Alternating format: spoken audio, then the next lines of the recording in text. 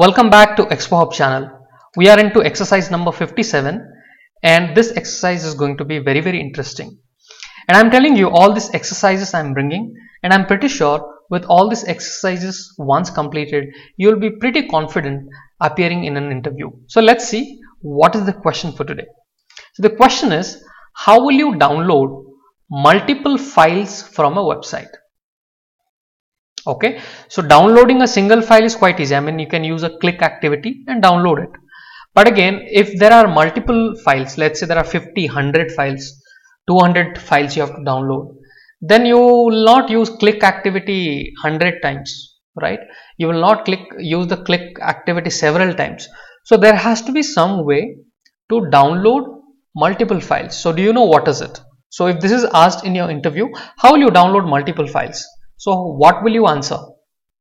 Do you know what is the logic? How to answer? Okay.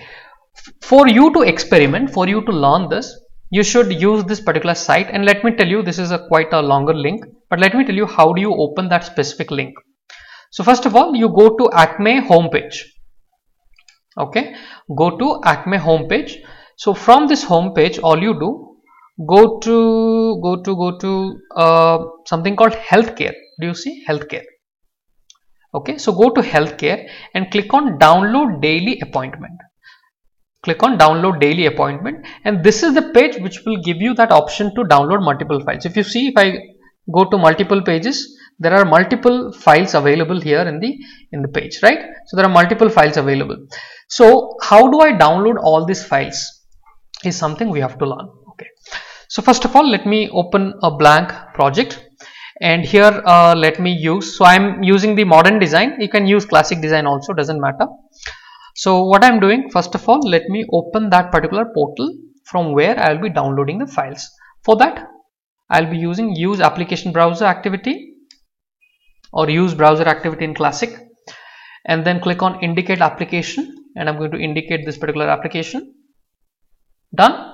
So now what happened, it understood where it should download the files or where those files are available. Now the next thing, in classic design you have something called screen scraping, right? Screen scraping will be there. If you are in the modern design, you have something called table extraction. So I'll be using table extraction because I am in modern design.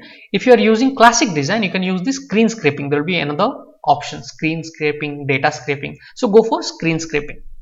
So here I am using the table extraction. And here the first thing I mean the screen scraping wizard also appears same as it is appearing in the modern design.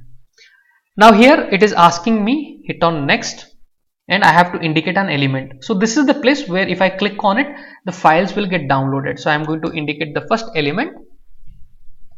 Would you like to extract all the columns from the table? I would say no, I don't want other tables.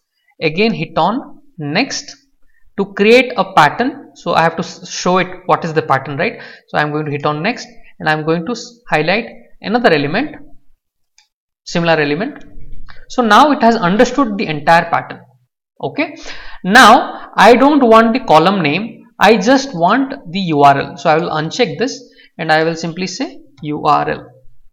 Okay, so it's going to extract the URL of all of this, and hit on next.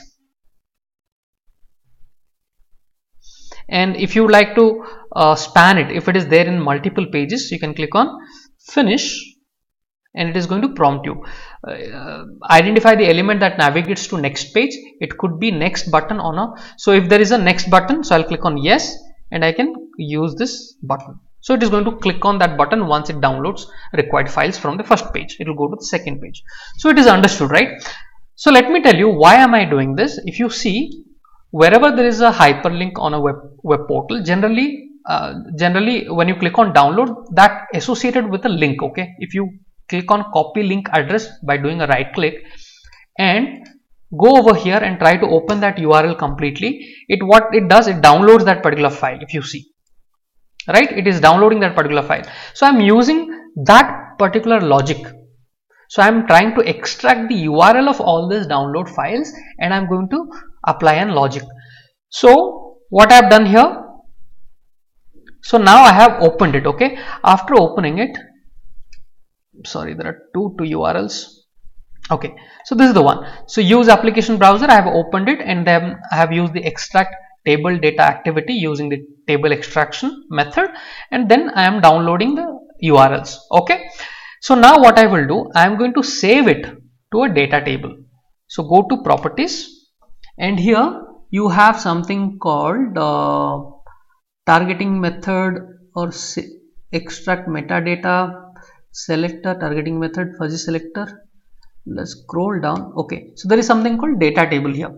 Okay, so what I'm going to do, I'm going to click on Control plus K and going to create a data table called DT1 and hit on enter. Okay, so my data table got created. So what would happen, this data table is going to store all the URLs of all the links. Very simple. Then let's quickly use a for each row.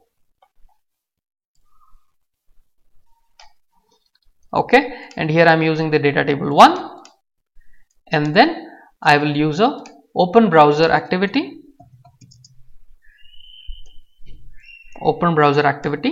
and here in the open browser activity I will simply say row, because the data table is only having one column data, right? So I will simply say row 0 dot toString, or row in the bracket double quote URL also you can say.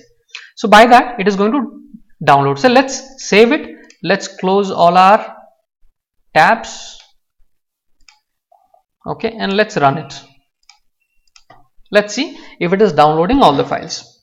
So what would happen now, 1 second before you try to do that, also because I want to download in the Google Chrome option, in the open browser activity, go to properties, and here all you do is select the browser type as Chrome. Okay, so that it opens in Chrome. So let's run it. So what would happen now, let me close this. Okay, it has open Acme page, that specific page, and it is going to extract all the URLs, and upon extracting all the URLs, the for each row is going to run, and it's going to open each URL one by one.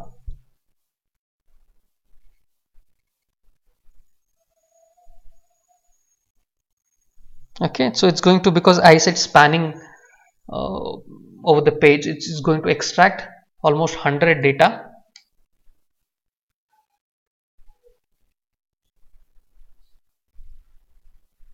And to reduce the total time spent, so if you see it is taking a lot of time, for demonstration purpose I will do little bit of modification. I will go to extract table data, go to the properties, and instead of extracting all the 100 data, so maximum result 100, so let me limit it to, let's say, 5. Okay, maximum results 5, so that it can be a little quicker. Let me close it.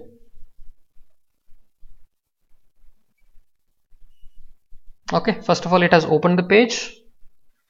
Now it started downloading, just to save little time. So you can see it is, if you look at my screen, it is downloading one by one. It is opening each URL. The moment it opens, it gets downloaded.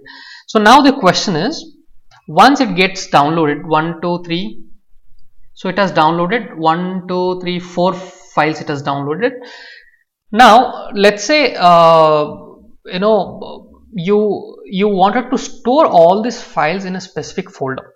So one way you can do is control the browser property. So in the browser downloads, you have the browser Chrome itself, it by default it downloads to the downloads folder. You want to change it, you can always do it on the Chrome browser. Otherwise, once everything is downloaded, you can use the move file activity and then collect all these files into a folder and move it to a specific folder. So all these logics can be built separately, but again the main objective of this question was how will you download. So your answer is, you can use the screen scraping, or in modern design you can use the table extraction option, and using that option you can extract the URLs of all those files, right? URLs of all those files into a data table, and you can run a for each loop, for each row loop, and then you start opening each of those links, and that gets downloaded.